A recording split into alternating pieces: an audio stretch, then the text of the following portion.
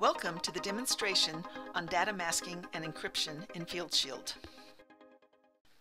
The IRI FieldShield is a powerful program used for protecting sensitive data and personally identifying information, PII, at the field level.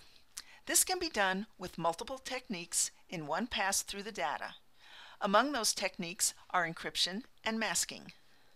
Encryption encodes data so that only those who are authorized can read the data. The plain text data is encrypted using an encryption algorithm, and that data can only be read when the data is decrypted. Masking hides data or pieces of data so that the data is no longer uniquely recognizable. Once a piece of data is masked, it cannot be returned to its original form.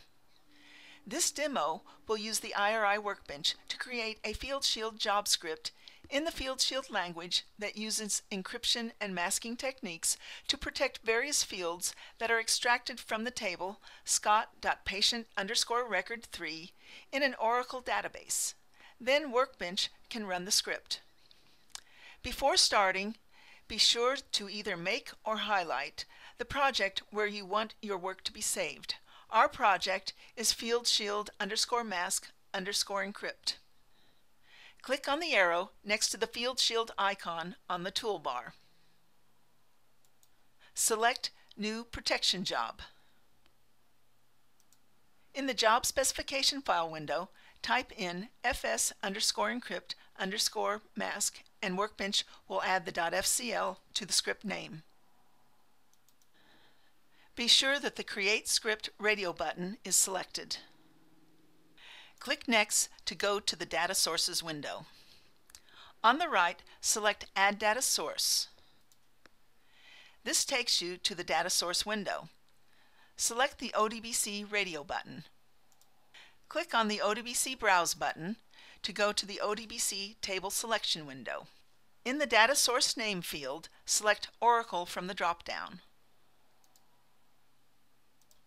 In the Table Name field, select scott.patient_record3 from the drop-down. This is the Oracle table that we will be using for the input of this job. Click OK to return to the Data Source window. Notice that the table we selected is now in the odbc field along with the data source name, Oracle. Click OK to return to the Data Sources window. The tree in the Data Sources box on the left has the name of the table we just selected for the infile. Also, process is odbc. Whenever using a database table for the infile or outfile, process must be set to odbc. We now need to define the fields or table columns. Since we did not previously do this, select Discover Metadata on the right to go to the Define DDF window. Type in patient_record3 and Workbench will add the .ddf. Select Next.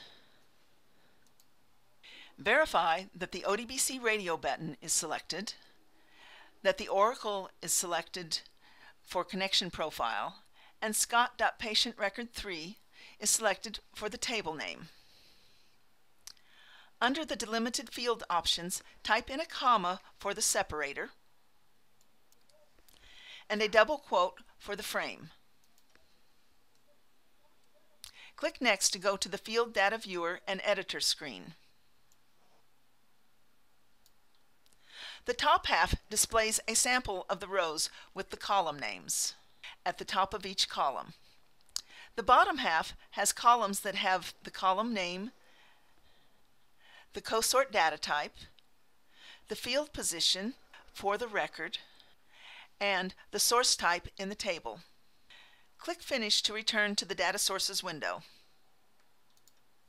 You will first have a pop-up where you click Yes if you want to copy the fields into the script.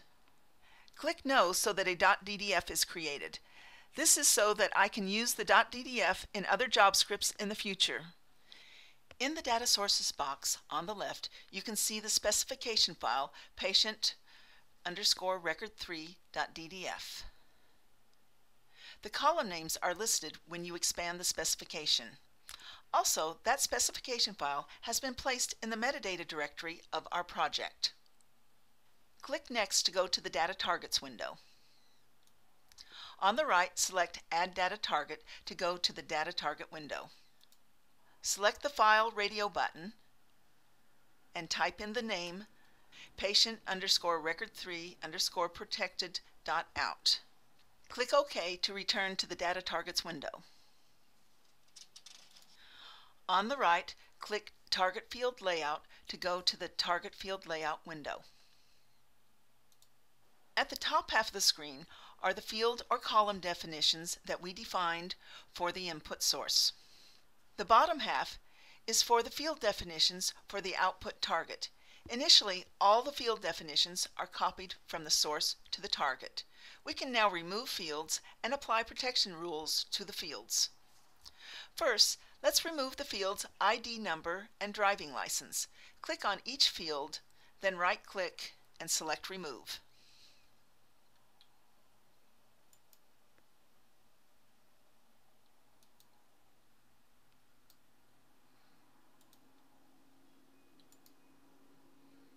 We want to mask all except the last 4 digits of the values for credit card 1 and credit card 2.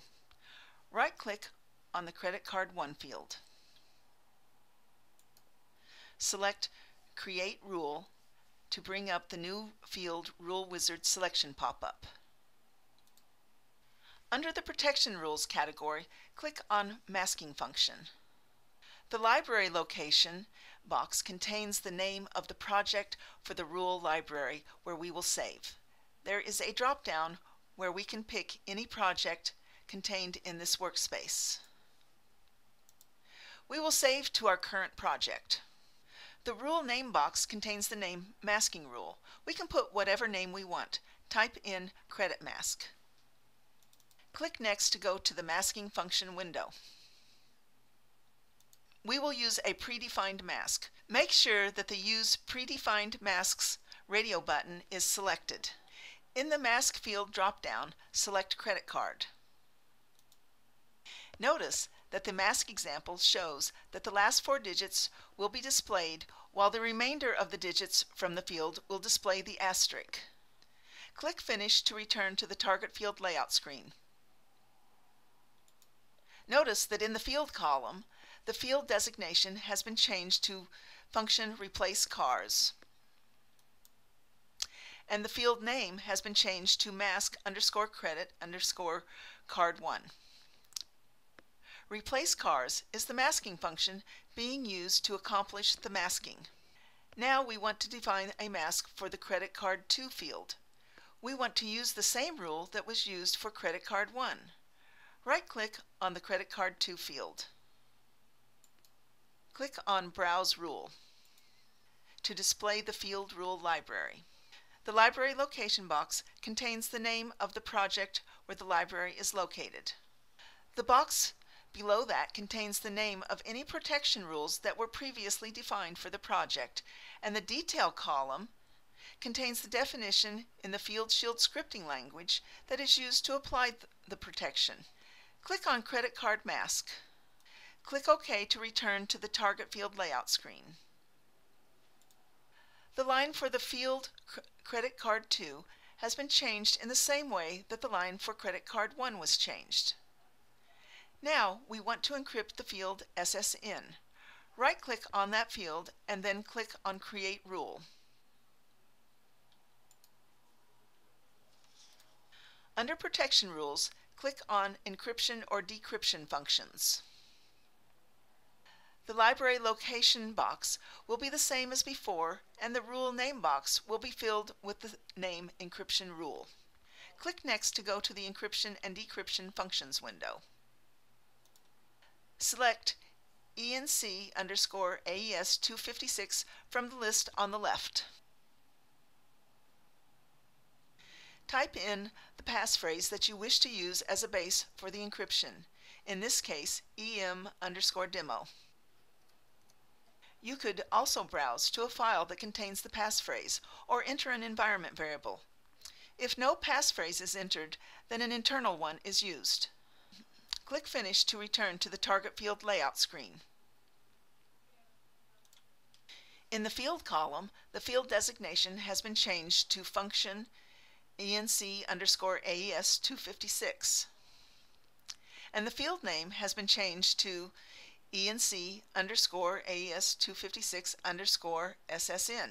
Because we removed some of the fields, the field positions need to be adjusted. This is done by clicking on Reposition Fields icon immediately below the tab for the target to make the field numbers sequential. Click OK to return to the Data Targets window, where the tree in the Targets box contains the fields that were defined. Click Finish. The job script fs_mask_encrypt.fcl has now been created and placed in the project, and is also displayed on the screen. It contains the FieldShield commands that we created using the FieldShield New Protection Job wizard. Notice that the in file references an Oracle table and the output references a flat file. The input field definitions are not displayed but are contained in the patient_record3.ddf file. The output fields contain the field definitions for the fields that were copied from input to output. The fields that had protection functions applied have the new field names with the syntax for applying the protection functions. When we defined the protection functions, they were placed in the library named IRI library.fieldrules, which is in our project named FieldShield_mask_encrypt. Double-click on that file so that it is displayed on the screen. When you expand the field rule library, you see the two rules that were created for this job script. They are named Credit Mask and Encryption Rule. By expanding each of these, you can see how they are defined. Click on Field Rule Credit Mask. In the Properties tab at the bottom of the screen, you see the name and description box for that rule. Click on Field Rule Property Expression. In the Properties tab, Value contains the syntax for the expression used in the script to apply the rule. Click on Field Rule Property Name. The value shows how the field name is created for the field in the job script where the rule is applied. The rules have already been applied to the fields in the script. Therefore, if we delete these rules, the job script will run as intended. For demonstration purposes, we will delete these rules. Click on the line that has Field Rule Credit Mask. Right-click, select Delete. Now that rule is no longer in the library. Do the same for the Field Rule Encryption Rule. Click on the tab for fs_mask_encrypt.fcl. Run this script by right-clicking in the script and selecting Run as IRI Job. You'll get a pop-up to save the changes that we did to the library. Select Yes. Or you could click Run, the green circled arrow in the top menu bar. The output file patient__encrypted.out will appear in the project. Double-click on that file to display it. You can see that the protections have been applied. Here are the masked credit cards. And here is the encrypted SSN field.